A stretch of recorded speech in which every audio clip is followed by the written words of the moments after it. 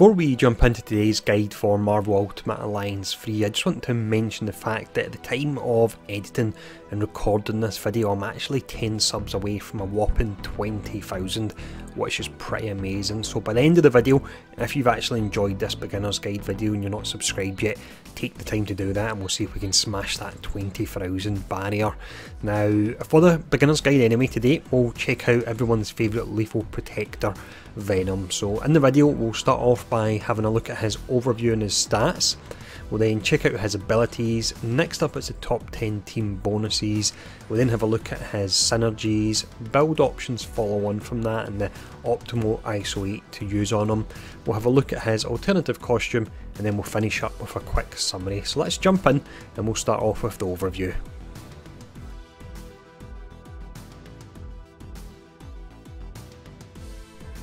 Venom then plays exactly as you would expect. He's a big hulking brute of a character. He can take a huge amount of damage and he can actually put out a huge amount of damage as well.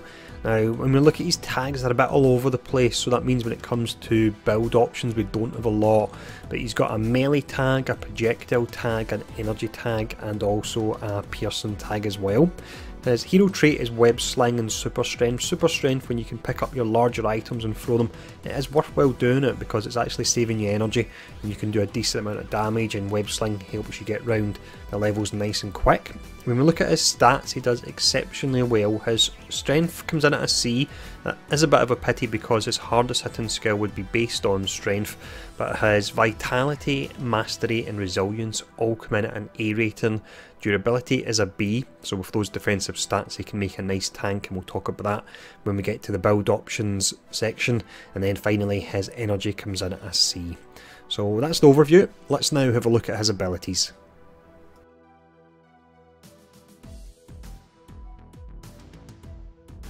First ability we have here is Venom Fang. This is a very iconic looking skill. It reminds me of the deadly mob build for Venom and Marvel Heroes Omega. Now this will be your primary stagger skill, but it can do a decent amount of damage as well. You can see damage comes in at a B and your stagger comes in at an A. It's also a gap closer as well, so if there isn't an elite or a boss, you can use this to get in their face and pull down their stagger bar at the same time.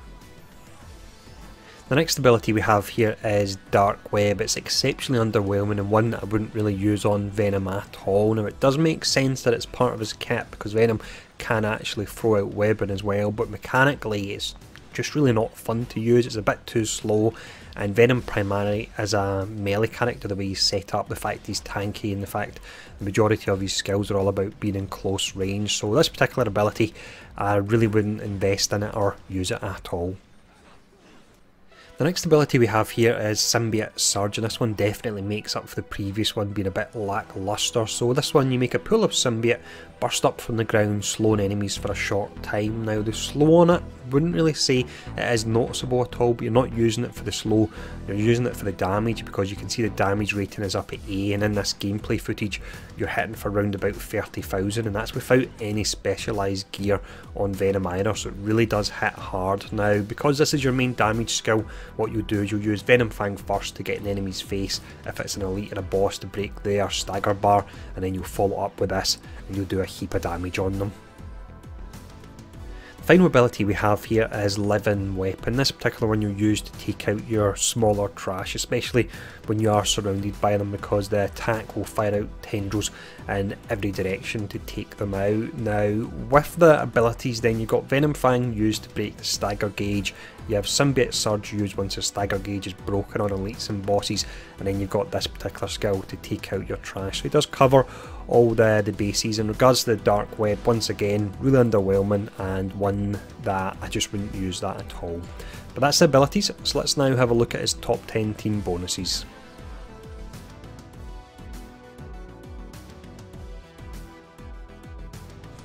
Now before we do go into the top 10 team bonuses here, I've seen some comments in the latest beginners guides in regards to the actual selection we're using here. So this is the best bonuses you can get in the game. It's way up at 23%.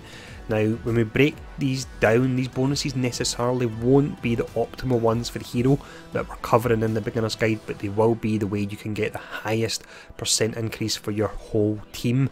Now, because you are playing as a team and you're not playing as an individual hero, that's the reason I've chosen to go for the best team bonuses overall, rather than, let's just say, if you're running Scarlet Witch, running a team that would give you specifically mastery. So I've avoided doing that because I want to buff the whole team, not just a single character. Saying all that, in the actual description of this video there is a link to the spreadsheet, so if you want to really focus in on a particular character and a stat type for them, then you can just click on that link and you can filter the spreadsheet to find it out.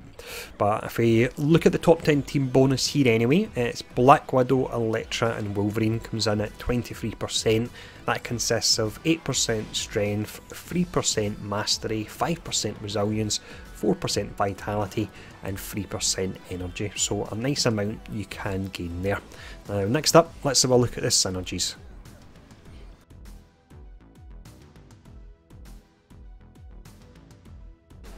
When it comes to synergy attacks, we do have a decent number of options available. That's due to Venom having 4 synergy traits, one on each of his skills. So he's got Bash, Rapid Fire, Launch and Charge, and you can see you can get quite a few different synergy attacks from them.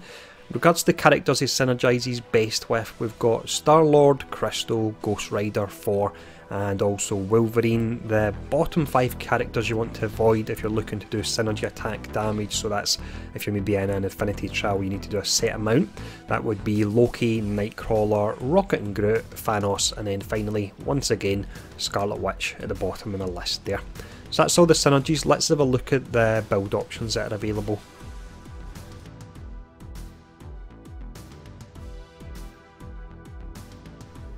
When it comes to build options for Venom, I would say there's 2 that's available. Now the first one, the Brawler one, really simple setup here, the reason being the different tags that he has for the skills we're using. So you would be using a skill that's got an energy tag, a melee tag and also the piercing tag.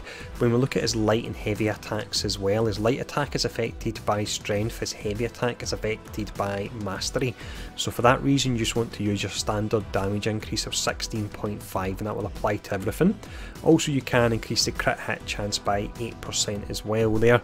If you want to run him as a tank, and you can do that due to his exceptionally high defensive stats, you would put on an increased vitality by 9.8%, you'll get really good returns from that. Gain 3.4% hit point recovery every 10 seconds, increased damage resistance by 15.5 and finally, but probably the most important one for a tank, increase their likelihood of being targeted by 44.5%. So that's the Brawler and tank setup. Let's now have a look at his alternative costume.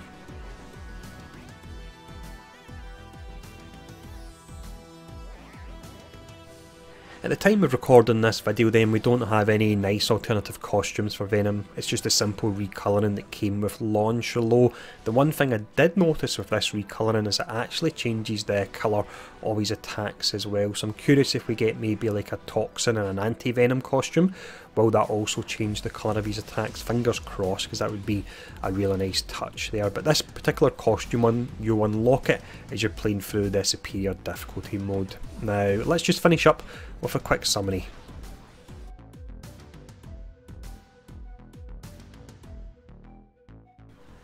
As mentioned at the start of the video then, Venom plays exactly as you would expect for him. He's a character that I mentioned, he can take a huge amount of damage and he can actually put out a real nice amount of damage as well. They've got all his attacks looking really nice, and the posture of him, the way he runs, he really does feel pretty menacing as well. Now, despite all that, the fact that he's good on paper, his skills are all good with the exception of Dark Web, he didn't personally click for me. I'm not able to put my finger on what it was, because I do quite like Venom, but I'm just not sure. I think I've been spoiled with some of the other characters I've looked at recently, the likes of Wolverine and Nightcrawler, who in my mind are absolutely amazing. So Venom is a really good character, but personally he's not for me.